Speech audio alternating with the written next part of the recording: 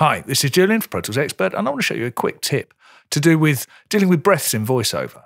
In a long voiceover, it's important to keep the breaths because if you remove them altogether, it doesn't sound human. But in a short extract like this, the breath could go all together.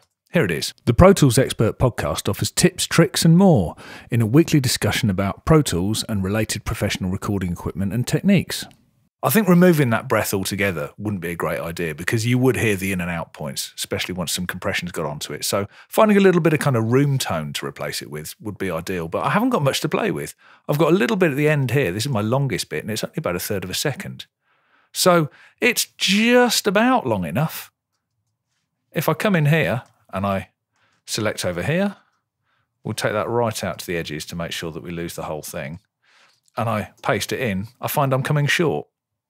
But there's a really useful alternative to a straight paste, which is using, if we look up on the edit menu in Paste Special, Repeat to Fill Selection or Command Option V.